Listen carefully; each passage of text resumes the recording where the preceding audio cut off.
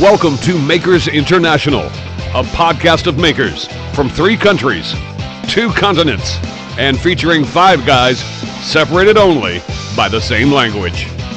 Here's your host, Richard Morley. Hello, everyone. Right, welcome to this week's show. Down from the left to right, we have Mr. Joe Whittaker. You're right, Tom, yeah. And we have Mr. Jason McGinn. Hello. And we have Mr. Chris Cute. Hello.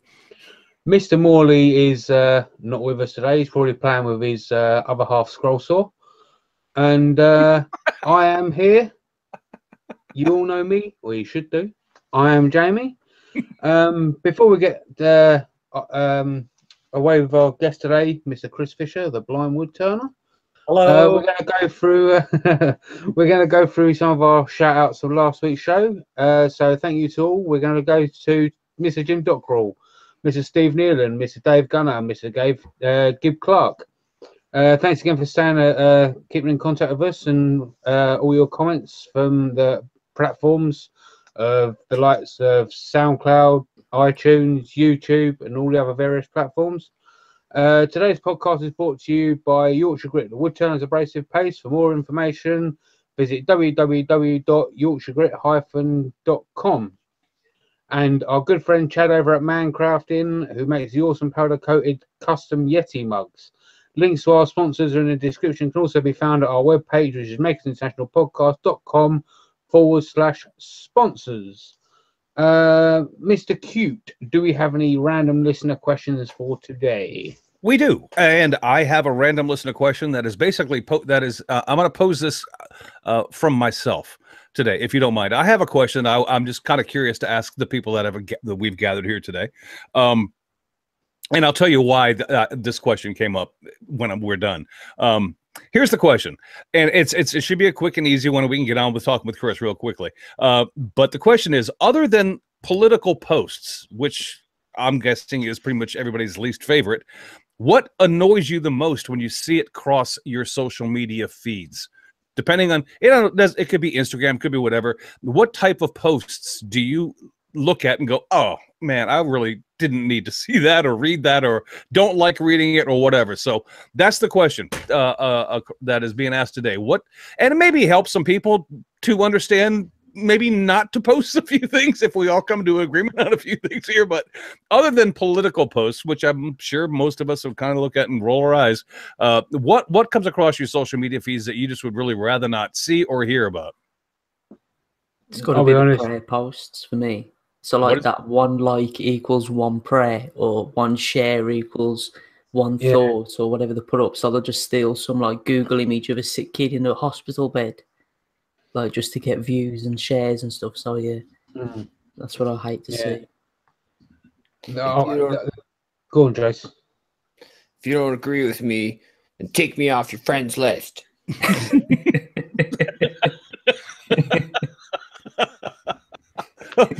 So you're basically saying it's the ultimatum post. It's the post that people make that give you an ultimatum. Yeah.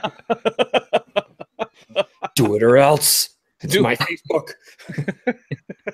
Jamie? You get them ones that sort of like send me $50,000 and or I've got this for you, or I've got that for you, and all that sort of stuff as well. They're pretty boring, you know. Yeah, I hear you. Chris, you got anything that rolls across your social media feed that you just really would rather not see or hear about? Well, what makes me grand, and it could be quite controversial, it's when when I hear people say our thoughts are with you. You know, it's easy for people to say, and just I'm going to get really, really gritty here, but sort of like when the Manchester bombing was at the arena. Mm-hmm. Ariana Grande and Manchester, we all pulled together, and I'm a Mancunian. And that same week, I got on the train for the first time with Bamba as on my own, as a blind person with a guide dog, and someone was sat in the disabled seat, and nobody offered me a seat, and the train was packed out. So, you know, considering we all pulled together and our thoughts are with you, and it's just, you know, people just make statements that are so that pisses me off. It's the trivial sentiment that you know that they probably really don't mean, but they say it because it's like, you know, it makes themselves feel better. It makes themselves feel better. It's when something serious gets taken down to something as normal as like a good morning would be. It's like, no, please do so. You know what I don't like to see, guys, and I'll be honest with you, because I have been for the past 6 months, and Jason can attest to this because we've spoken about it. I have been limiting my feed on my social media because I'll see political posts, things of that nature, and I'm just automatically, I will just unfollow people, or I will snooze them for like 30 days just because I've been trying to clean up my feed so I can only see what I want to see. What bothers me the most, I'll be honest with you, and annoys me the most, is when people post pictures of their injured hand or their finger or their nose or their cheek or their thumb or their stomach or their leg. I don't want to see your injuries from your shop. I really don't, because we all happen to work in shops, and we all happen to, and I'll tell you why, because I immediately see somebody's cut finger or, something lodged in their cheek, and it makes me automatically feel that, because look, guys, I'm in my shop all the time, and that kind of stuff has happened to me, and I don't need the reminder. It's like, do me a favor, because I can see that photo and I feel it myself. It's like really pisses me off. I was ready to push a piece of wood through my table saw without my push stick, and then I remembered a photo somebody showed me, and I was like, "You jerk!" And I used my push stick. It's lucky that I was looking at my phone while I was doing it, or else I wouldn't have thought about it. No, Jason, I get your point. It's just I don't like to see gruesome cuts and stuff that people tend to like to post when they do that kind of. It's just I understand what you're saying, and by the way, you're an asshole. I hear you too. But I'll tell you why I asked that question, why that was today's question, because you all know Zach Herberholtz, right? ZH Fabrications. Yes. He had a post on Facebook today. That just cracked me up, and he basically just says, "Can you all just go back to posting pictures of your food, please?" And I was like, "Oh." Yeah. I think he was probably talking about politics. I don't know, but it just kind of got my head rolling, going, you know what? That's interesting, because I'd like to find out what everybody hates to see. Does he want pictures of my food before or after? I actually won on that post, because I posted a picture of something I discovered yesterday, which was a spotted dick English trifle. Oh, God. I'm afraid to ask. I thought you were going to tell me you baked a Donald Trump cake. No, I found it on Google. Anyway, what's meant to be nice? Blue waffles are meant to be really nice. Joe, you're disgusting. Nobody Google that. I think Google fixed their algorithm on that one. Yeah. Don't Google that. Anyway, Zach's post is Zach, and if you're out there, we love you. But I thought that was hilarious, just because somebody just and he did it in a very non-passive aggressive way. It was perfect. Can you all just please go back to posting pictures of your food, please? I was like, yes, Zach, that's hilarious. Anyway, so Jamie, yeah, that's the only question I had today was, what do you not like to see in your social media feeds? So, everybody, Chris Fisher, the blind woodturner, is our guest today. You want to say hello to everybody, Chris? Hello. Hey, Chris. There we go. That was pretty simple enough. That's right. So, Chris, I personally have had the pleasure of meeting you a couple of times now. The first time was at UKIS last year, and obviously Maker Central just gone. Alan, who is part of this podcast, he's actually out in the chat right now as we speak. He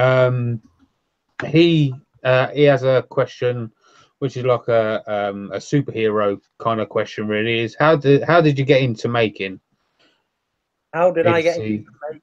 Well, my background is in making and engineering. When I left school, I was a crankshaft engineer, but crankshafts for warships and ocean-going liners. So these crankshafts are 25 foot long, and the balance weights are as big as this table. And my father was an engineer, and my brother's an architect. So the technical sort of side and the engineering thing runs in the family, and all my aunts and uncles are very gifted tradespeople and work with their hands. So I got into being a woodturner by, and I've mentioned this quite a few times, was I just quite simply wanted a vampire steak because I'm a huge horror film fan, especially the vampire genre, and I just didn't want to whittle a stick. So I listened to YouTube for 600 hours. We've worked out. And we're just listening to all the usual suspects, you know, Mike Walton, Carl Jacobson, and Captain Eddie. And I was listening to that, and all these images were coming in my mind, and I was trying to assimilate all the information about tools and techniques and, you know, health and safety and PPE. And then I got to a point where I thought, right, let's not put this off, and went out and purchased a lathe and got some tools and got some wood, and dagnammit, I ended up with that vampire steak. There you go. All 10 digits. So it was because, well, the blind woodturner genesis was because of a vampire steak about 4.5 years ago. There you go. Now, I remember at Maker Central, you was actually talking about your logo. And you was actually talking about the sunglasses on your logo, and they've actually become a bit of a thing now. Where if you're kind of seen without them, you kind of get a bit of a telling off.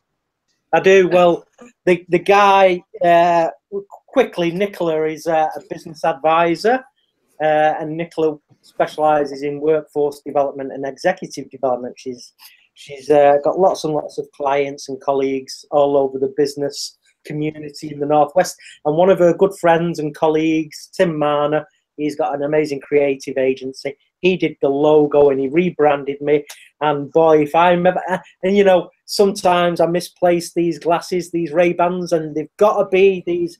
I mean, I've got a logo, I don't know if you're seeing that on the sleeve here. Yeah.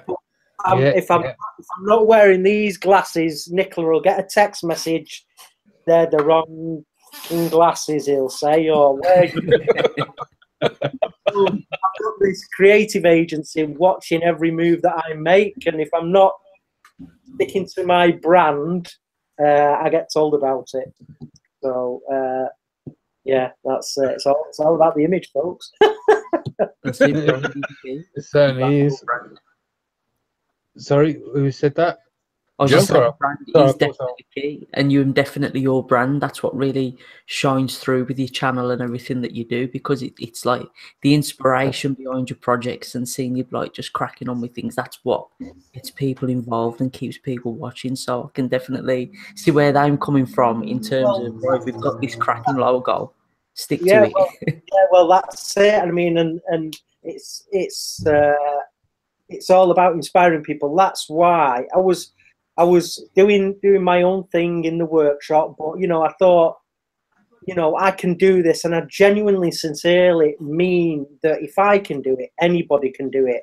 And it's just having that tenacity and confidence and self-belief, and that wanting to achieve all of your goals, and anybody can do it. Disabled, able-bodied, it doesn't matter. So that's why I started the YouTube channel, to inspire and motivate people. And, you know, I've got this brand image now and this logo, and it's always the driving force behind the YouTube channel. The public appearances and the demonstrations, you know, being completely blind as I am, it's a strange place to be. But I have such an amazing amount of support around me, like being asked to do things like this and talking to amazing people from all out over the world. It's always driving me forward and pushing me on to you know, new adventures. So it's like I say, not dead, can't quit. So it's just got to keep on rocking and pushing all the time. Yeah, I remember you saying. I remember seeing you say that on I think it was Jimmy's vlog actually. Yeah. For the first time, not dead, can't quit, and that was just perfect. And like you said about inspiration, you are basically the epitome of inspiration, without a shadow of a doubt. You know, like I say, if you can do it, anyone can do it. Oh, that's, you know, and it's not a glib statement, and I don't make it lightly. I really, really want everybody to have a go at making something. And, you know, we're all part of this amazing maker community. And Nicholas says it, and I say it all the time. We're such a nice group of people, you know, and we share ideas, and we want others to learn and progress and be successful. You know, there's none of that, you know, oh, this is mine, you can't see it. You know, it's like, yeah, I've had this idea, have a go, you know, adapt it, make it work for you. But this is the idea I've had, and it's very kind when everybody says, you know, you're so inspiring, and you know, yeah. And I'm very honoured and very humbled, and everybody that makes contact with me, I genuinely mean, I you know, I really appreciate it, and I love everybody for saying it, and I really do mean it. I wouldn't say it if I didn't mean it, because I don't, you know, blow smoke up people's backsides. Yeah, of course. Well, being obviously a blind woodturner, there's obviously can't be that many blind woodturners in this world. Do you know what I mean? So have you ever reached out to any others, if there are any others? A few have got in touch. Now, I don't know the level of their visual impairment, and some might have been woodturners before getting visual impairment, and obviously a lot of woodturners are getting on in years. It's, you know, just men in sheds, and you know, woodturning was very popular years ago and decades ago in schools and colleges here in the UK. There's very, very few, and I'm probably talking only a few, completely blind woodturners in the world. And as for completely blind professional woodturners that I am now, and I earn a living and do the demo circuit, you know, it's probably just 2 or 3, probably. So I'm quite a unique prospect, but that's that. I don't get big-headed or complacent about it. You know, I would love, you know, as many woodturners with visual impairment to persevere and keep at it. And if the day comes when they might go completely blind, you don't have to sell your lathe or get rid of your tools. You can just adapt and crack on. Things take longer, but hey ho, you're still in the fight. Yeah. Go on, Jace. Well, I was just thinking, like, maybe you could describe to, if anybody's listening who has impairments, especially with vision or anything, how would they start getting into something like wood turning without, you know, approaching it in a safe kind of constructive way that they can build into feeling comfortable and gain that confidence? Well, the best way to go about it, I would suggest, would definitely hop along to a local wood turning club, you know, and don't take no for an answer if they give you all this. Oh, well, we've never had someone that's got a severe visual impairment here before. And, oh, it's a bit dangerous. And don't take no for an answer. Say, look, you know, with your guidance and your instruction, and you know, it can be safe. And by the nature of being blind, I have to stop, feel so much, and I'm inherently safe because of that process. So I know for a fact that a lot of sighted wood turners, they'll leave it spinning while they move the tool rest, and they can look where they need to go because they can see a pencil mark spinning and ghost images and all this sort of stuff, and they can be straight in there. You can't do that when you're blind. So really, by nature of the disability, we're much safer. We have to be. We can't take chances. But it's like you'll get a feel with practice. You'll get a feel for how the tools respond to different wood types. You'll listen to how long it takes for the tool to make that sliding sound along the tool rest, and after a while, that sound will become almost part of the muscle memory. So that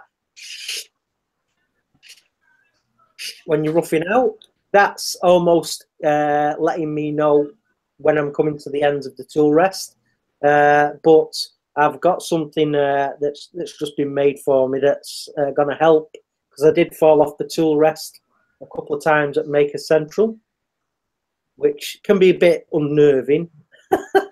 But again, it's just, you know, yeah, right, I've had a moment, stop the machine. And this goes for anybody that wants to get into wood turning and they've got visual impairment. You're going to have some moments that make you pucker up.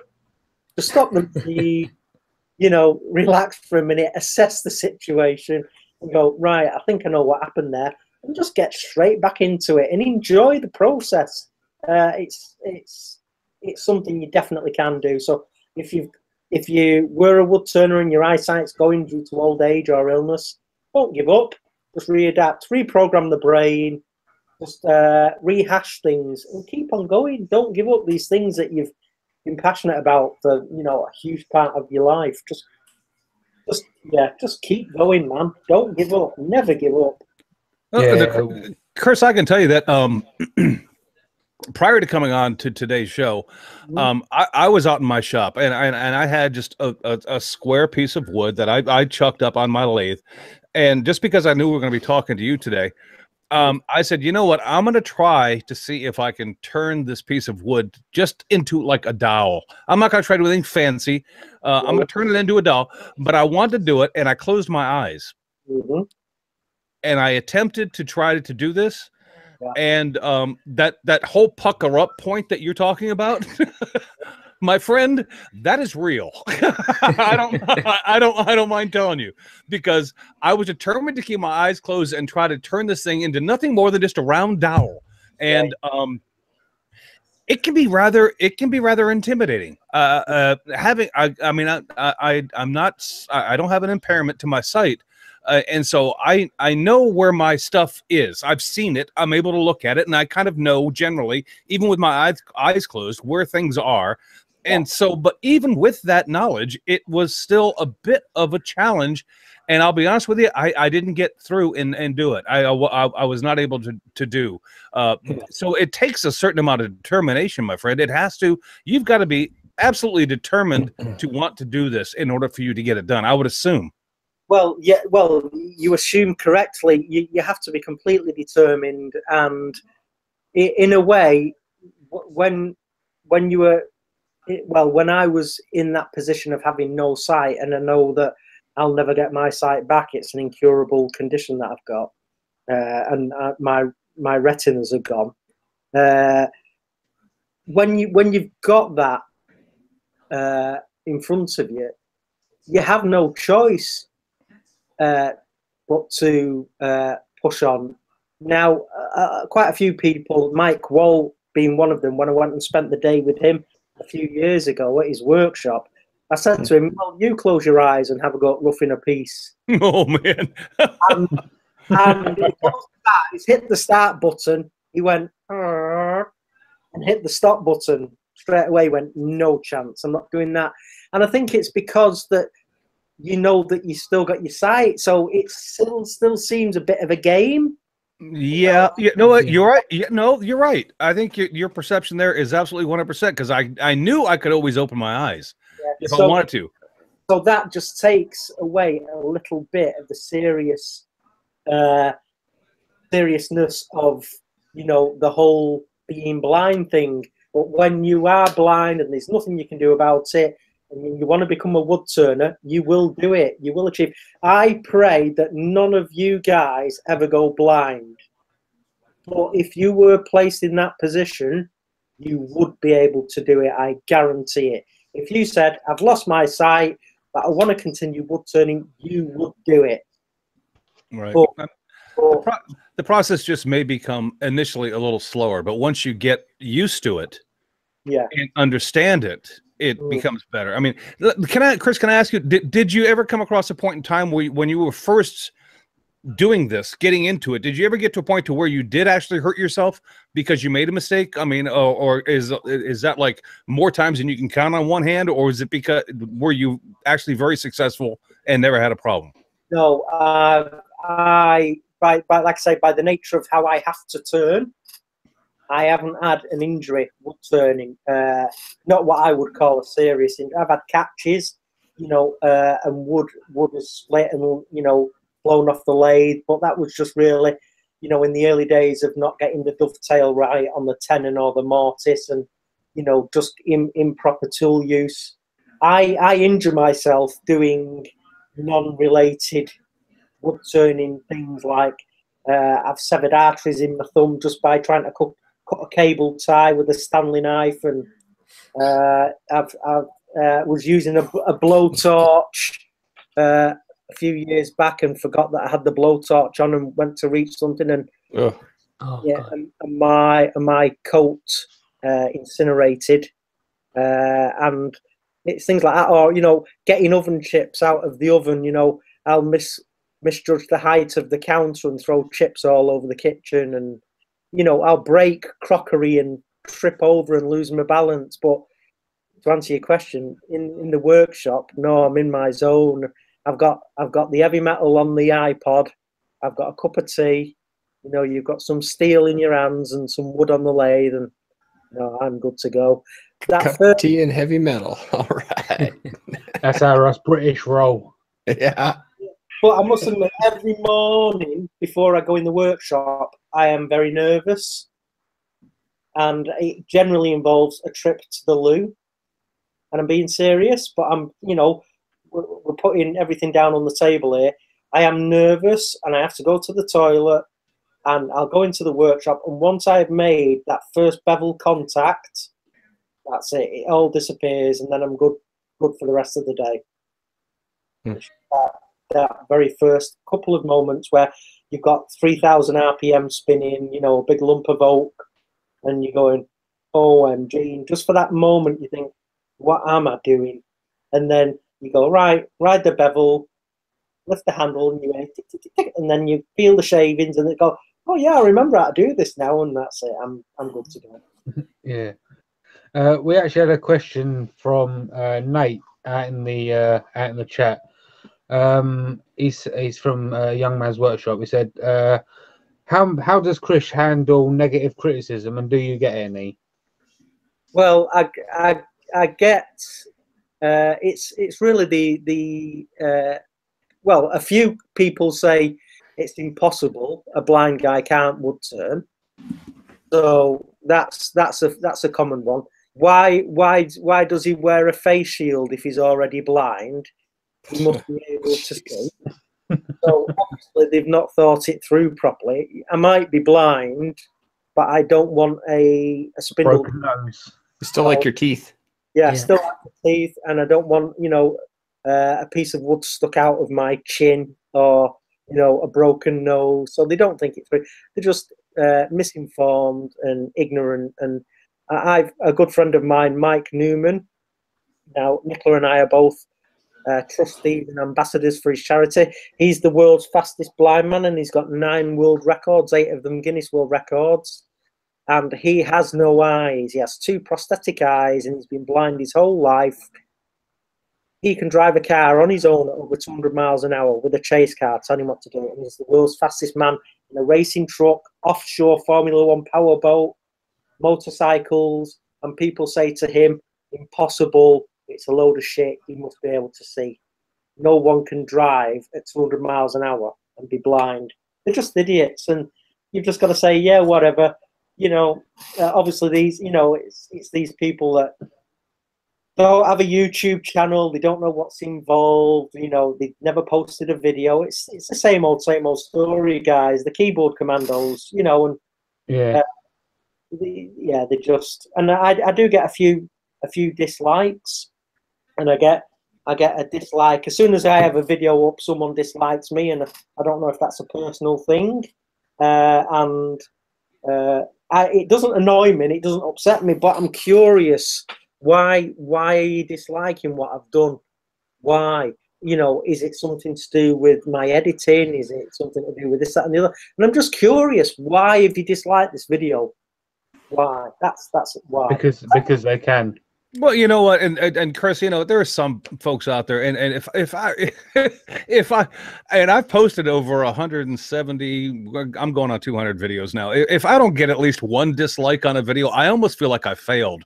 It's like somehow, some way, because some folks just automatically will hit that, and there's no rhyme or reason to it. So I've stopped trying to figure it out a long time ago, and I no longer ask why. I just don't friggin' care. Thank you for watching. I appreciate it. And if that's your response, well, then, hey, you know what? Maybe next time, and then next time comes and no, I still get the same thumbs down. It's, whatever. I don't care. It's not something what I'm trying to say is it's not something you should ever occupy more than 2 seconds of your time with. Because, I mean, and don't ever question and not that you do, but for anybody who's listening, it's nothing that you should ever question yourself about just because you see that on a video. It's just somebody being an absolute, well, I'm not going to say it, but you know what I mean. Butthead. You do also take it as a positive, because what I'm actually saying, I'm claiming that your work is too good for a blind person. So, well, I am that good. So, do you know what I mean? Same with the driver, like being able to drive with absolutely, like, literally no eyes, and they'll still claim, oh, he must be able to see. Well, no, that's the talent that he's got. Do you know what I mean? So there's positives in their perceived negatives. Yeah, of course. And Mike suffered with juvenile glaucoma, and he was in that much pain. He took both his eyes out when he was young, and he's had to teach himself how to drive articulated lorries and performance cars, and Audi have filmed commercials using him, and he's been on TV all over Europe. And, the guy's such a huge inspiration and hero of mine, and it's an honor to be associated with him. But yeah, people even say to him, it's impossible. And it's just, if they can't do it, they don't think anybody can do it. And exactly. That's the limit of their intellect. So yeah, good luck to them. They're not going to stop me, achieving my goals. And from the get-go, Nicola said, look, we're going to have to put our head above the parapet here. And I think Jimmy DeResta said it on a podcast we were listening to the other day, where people were saying, oh, you get all this sponsorship and you get this, that, and the other. And he said, if you don't like it, set up a YouTube channel and you go after it. I wish you the best will in the world, but stop bitching about it. Go out and do it. And there's enough for anybody to go out and achieve their goals and desires. Put your head above the parapet, stick your neck out, get on with it, and see what comes. Don't just sit there bitching about it. Yeah, totally criticizing the people that do put their neck out. Right, yeah. So, go on, Chris. No, I was just going to say it's just a matter of looking at people, and you got to understand, no matter how we might want to present this, there's always going to be somebody. There's nothing so profound that any of us here today can say that will put a stop to any of this. It's one of those things where you just basically have to look at it and go, it's a part of the world. I recognize it. And then I decide how much time I want to spend my life with it. And I've just decided I'm going to spend very little of my time with it. And if it does get to the point where I get a little annoyed with it, I'm like you, Chris. I'm more would like what Jimmy said. I said, you know what? If you don't like what I'm doing, then go out and do it yourself, or STFU. I mean, if you know what I mean, just please just shut up. Because if you don't want to do it, then I don't want to hear it. If you want to do it, then go ahead and do it better than I am, and prove to me that you are who you are, and I will go, you know what, man, you are absolutely right. That's awesome. But in fact, ask away, and I'll help you get there. Yeah, but yeah, and if you have a problem, yeah, exactly, Jason. And if you have a problem doing it, then I'll help you. But do me a favor, get off your armchair and get out in your own darn shop and do something better than I was, or more proper if you happen to be one of the safety police, and do it yourself and get on with your own life and leave me the hell alone. Get out there. I don't need that. Cut. Yeah, exactly. Thank you, Jason. Yeah. By the way, I love you. It's cool. Anyway, we got another question from out in the chat from Mike Atkinson. He would like to know how Bamba's getting on. Well, Mike Atkinson and I, we sort of like adopted each other as brothers, so we've had this amazing relationship going on probably since I started on YouTube, and Bamba's doing fine. Like I say, he's had a bit of a poorly stomach this past week, but he's such an amazing creature, and he's so clever. And yeah, he's just, since the day he arrived here, he's been a blessing on the house and to me, and he's enabled me to get out of the house and do things on my own now with a huge degree of safety. And just to summarize quickly, the best way to sum up what a guide dog does, or a seeing guide dog, is I'm the navigator, he's the pilot. I have to know the route in my mind, and I will say, right, we need to turn left here, Bamber, or turn right. But when we're going along that route, Bamber will go, hold on a minute, Dad. There's a car parked on the sidewalk or the pavement. There's a trash can on the sidewalk or the pavement. There's dangers here. There's a curb here, Dad. There's a crossing. And, I'll say to him, find the button, and he'll take me to a pedestrian crossing. And he'll take me to the button, and if I need an elevator, I say, take me to the button, he'll find an elevator. And when he comes to some steps, he stands on the first step and waits for me to get my orientation, and then we'll go up. The guy is absolutely amazing. And for those of you that don't know, that I think it's a similar amount of money in America, but you're talking about $50,000 worth of dog. So wow. yeah. Wow. So what kind, Chris, if you don't mind me asking, but what kind of dog is Bamba? He's a German Shepherd. Nice. And his father was American, and his father's name was, get this, Elvis. No shit. True. It's true. But apparently the British Guide Dog organisation have a very successful breeding program with German Shepherds from the States. So his father was American. So, that's awesome. Yeah. Glad to hear there's something decent coming out of there. So Bamba's dad is out there. So Bamba's dad is out there going, "Thank you very much. Thank you very much." He's a full German Shepherd, and he's 2 years and 2 months old. I heard he wasn't anything but a hound dog. He ain't nothing but a hound dog. Oh God, here come the puns. Here we go. Bamba, your fan club's here. Well, Chris, do me a favor, because I don't want to not recognize Nicola, because she's been there beside you pretty much since we've been online with each other today. But do me a favor and thank her for turning the light on, because I don't know that that it matters much to anybody else, but I can see you better now. Yeah, well, it didn't matter to me, I'll tell you that much.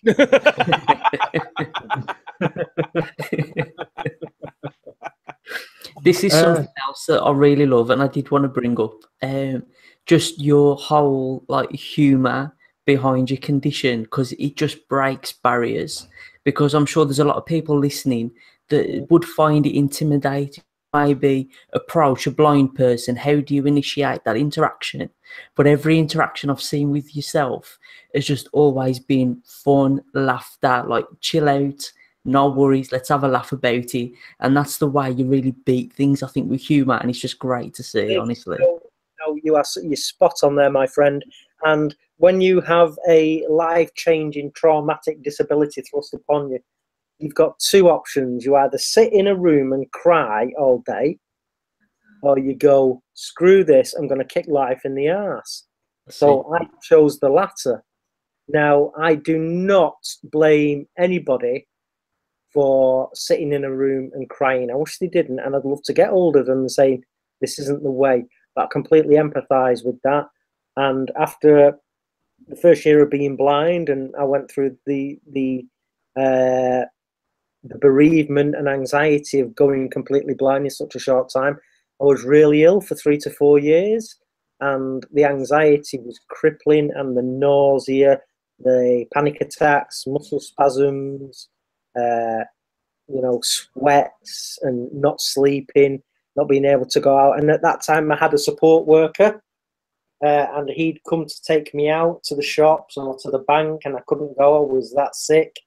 Or I'd be out with him and I'd say, I'm really nervous and have a panic attack and you've got to take me home. And it was just, when you think about it, it was just panicking over little things like, what if I need the toilet? Where is the toilet? What if I don't know where the steps are in this new place and I trip up? And it's just all that sort of stuff that goes through your mind. And the hallucinations as well.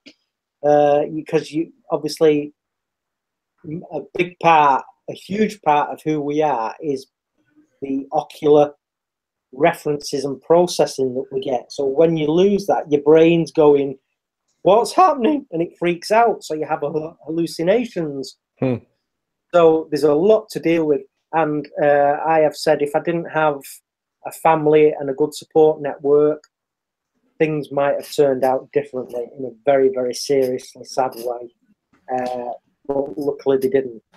That was when I had to dig deeper than, you know, I'd ever thought was possible. But here I am. You know, life's certainly different for me, but the journey and the path that I'm on, I wouldn't change. And this will really fry your brains now. But I say it and I mean it. I don't want my eyesight back. So, because I couldn't deal with the trauma of going through all that again after what I've been through to get to where I am. Plus, you'll have to rebrand again. Oh, yeah. I go out for a drink with you, Jamie. That's good. Jamie. So, yeah, I mean, where I am right now, it sounds strange, but it's a good place to be.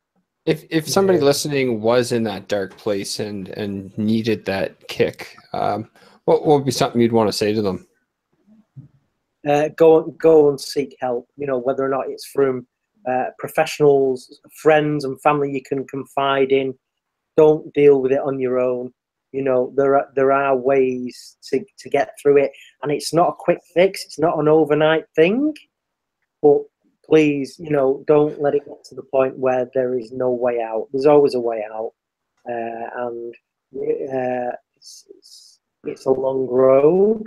But just stick with it, and there'll be some days where you think I can't do it. But please, you know, just on those really dark days, you know, go and find someone that you can be with and get some care and attention. You know, and Curtis, I think it has to. I think it has to have a lot to do with, you know, the fact. I mean, because a lot. Let's face it. The majority of us cannot really truly relate to what you went through. All we can do is kind of try to sort of imagine what it would be like to go through what what you went through. I mean, especially because I mean, at one point in time, you were sighted, correct? I was sighted for nearly 39 years. Yeah, that's correct. Yeah.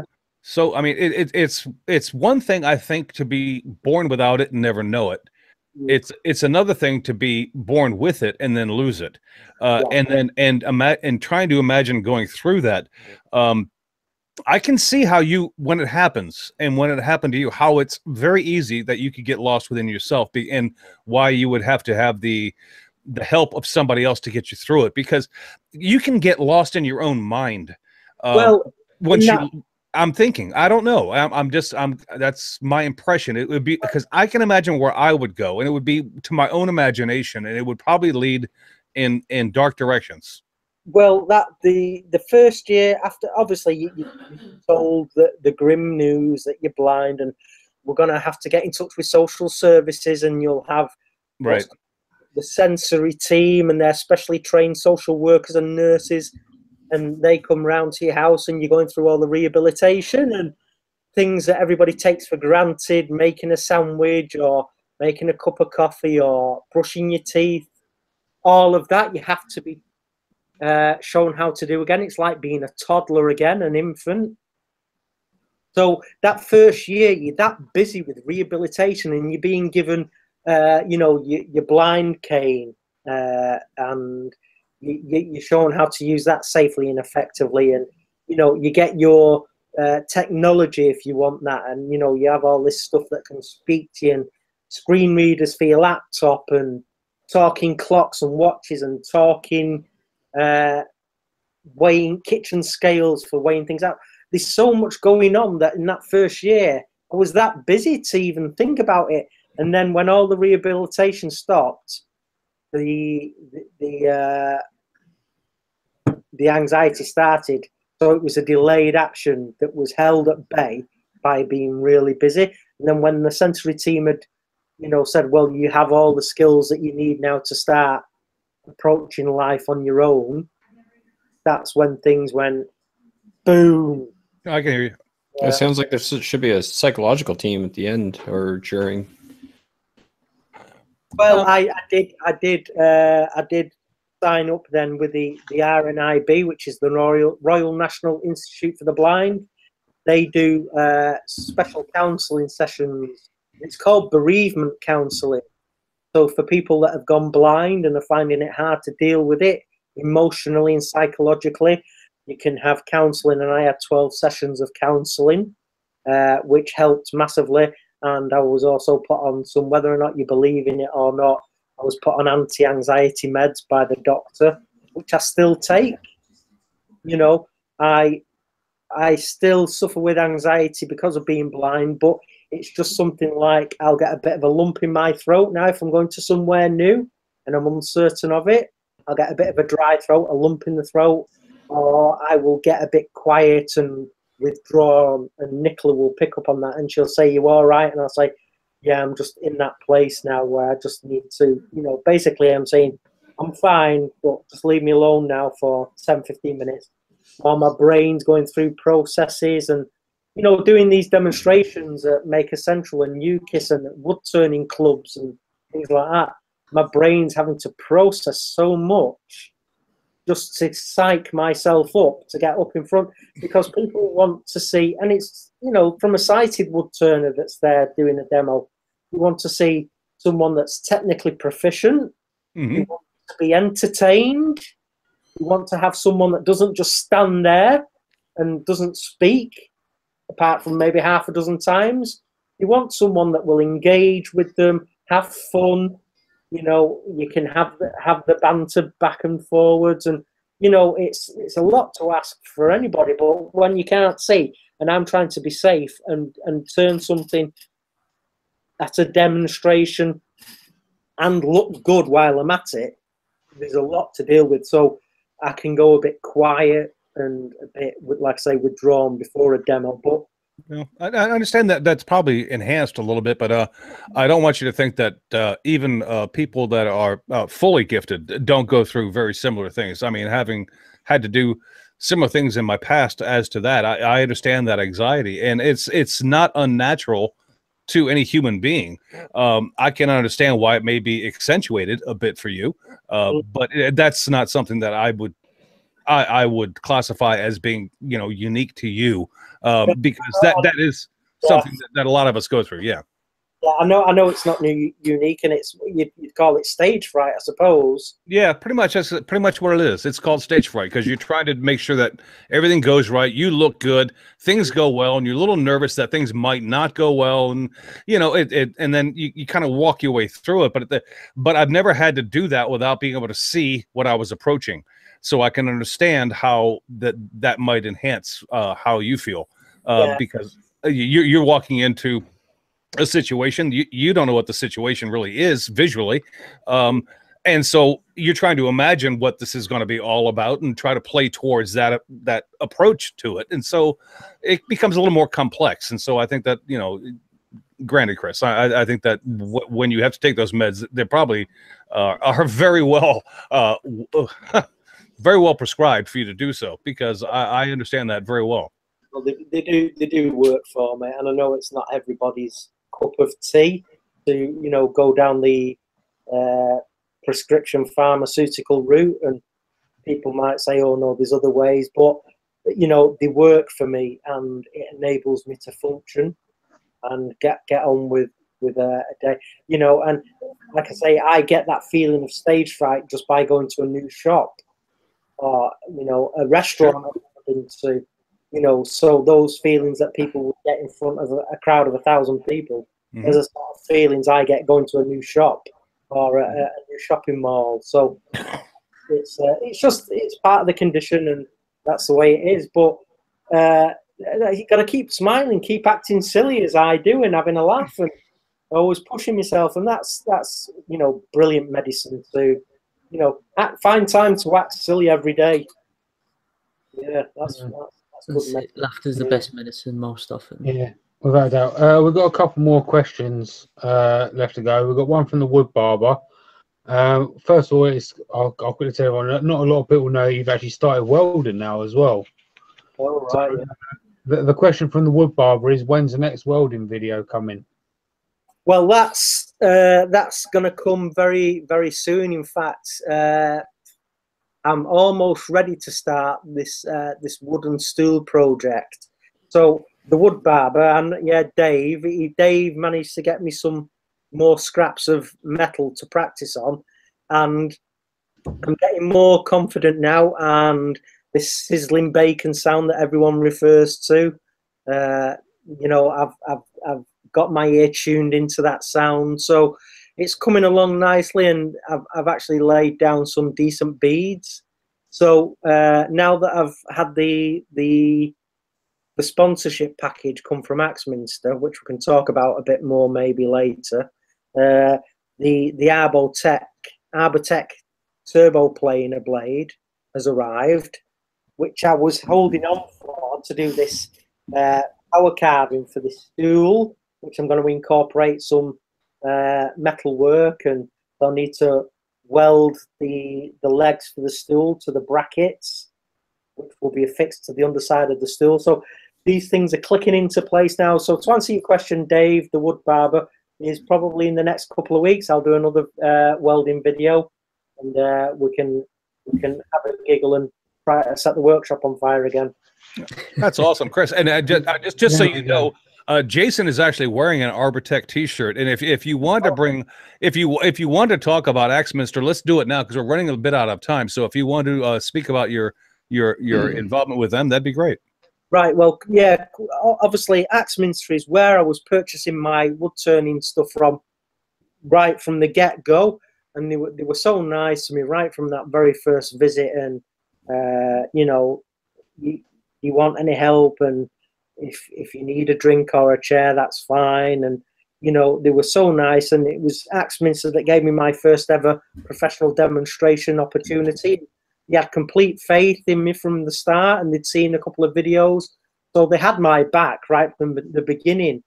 So it's really progressed from there, and it was because of me doing that first demo that other people that came and they attended that demo, that were members of wood turning clubs, went away and said, Chris is an amazing wood turner, and he can't see, and let's have him at the wood turning club. So I owed them a lot. And then when I did sort of like approach them about the sponsorship deal, the head guy of Axminster, he said, well, of course we follow your journey with great interest, Chris, and we love what you do in store for us. And he said, let me have a chat with the marketing department. And then within a few days they got back to me and said, yeah, we'd love to sponsor you, and support you in a more professional way. And then they said, is there anything you'd love on your dream sort of like bucket list of tools? So I just said, well, I'd love a nice table saw and a turbo planer blade and a good router table. And they said, yeah, you've got it, mate, you've got it. And obviously they came through, and it was delivered a couple of weeks ago, and I can't thank them enough, and it gives me the opportunity to learn more things and carry on inspiring people and motivating people. And the table saw that I've got, it's got a sliding table on it, so with that in mind, it's like having a built-in cross-cut sled, so I don't have to go anywhere near the blade when I'm doing cross-cuts. And so it's just really, they've given me the stuff there that I really need to push my boundaries and push the envelope even further. And it's a great company to have the support of, and I work very hard for them, and they've been there for me from the get-go. So it wasn't a huge leap of faith for either of us to make it a more professional partnership, as opposed to just giving me the odd demo in store, which I was massively grateful for anyway. That's awesome. That's awesome. The last question now, before we get to the shout outs and things like that, is boxers or briefs? All right. I prefer briefs. Always have done and always will do. I don't like the draft that you get.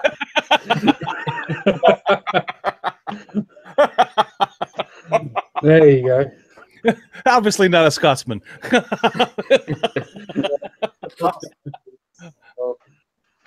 Rightio. Okay, so obviously time's ticking away now, and Joe's giving us the evil eye because he's got to do the edit. So let's get on to some of the shout outs. Joe, who have you been watching this week? My shout out this week, quite a big channel. It's William Osman. I've been like literally binge watching his videos recently. He's like got that real engineering mindset, and his videos are really entertaining. He's just like a real character to follow along with. So if you haven't seen him before, there should be a link in the description, and easily search William Osman on YouTube. Go and check him out, guys. He's great. Okay. What about you, Jace? Smarter Every Day. He put out 2 vortex rings colliding in slow motion. It's really cool. When they collide, they create a whole bunch of vortex rings around it, like once it separates. They spent about 2 years trying to get it just right, and they finally got it. So anyway, he's got a video on basically just describing it, and then a video, full-length video on like all their research. It's cool. Very cool. What about you, Chris? Cute. Well, it's going to be kind of not along the maker world. Mine is different this week. If you guys are, well, needless to say, I have been and remain very much into music. Do you guys follow the Late Late Show with James Corden? Yeah, I've watched it every now and again. Yeah. Okay, well, they actually have a YouTube channel. I don't know if you guys know that or not. And I caught a great bit that he did with he and Paul McCartney. They went driving around Liverpool, going back to Paul's old stomping grounds. And if you like the Beatles, or if you're even into music at all, you need to check that out. The title of the video was called Paul McCartney Carpool Karaoke. It's seriously entertaining, and it's fun to watch. It's about 20 minutes long, I think, 23. But if you're into that kind of thing and you want to, kind of take a break from the maker world for a second and just go, delve into that, it was a great video. I mean, it really was. So if you have a chance, go check it out. Okay, fair enough. What about you, Chris? Have you got any shout outs for anybody? Yeah, one guy that I've been listening to for hundreds of hours lately, related to the welding, is called Chuck E. So that's Chuck as in Charlie Brown, Chuck, and then an E. 2009. Is a young lad that lives in Texas, and he does great welding videos, hints and tips and tutorials. And he's wrangling with farm machinery. He's taught me a lot, and he's very good, and he knows his stuff. But it's light-hearted, and he makes me have a bit of a giggle when I'm listening to him. And yeah, go check him out. Chucky 2009. Great stuff. And my shout out goes to a Matt Esley. He was at Maker Central. So you might have met him there if he was able to attend.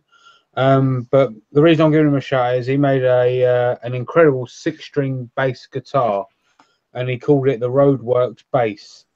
He actually did this over a span of a 20-part series on making the guitar, and video number 21 is like a montage of all of the videos put together, and the final piece is like it all stringed up, and he plays it and all that sort of stuff.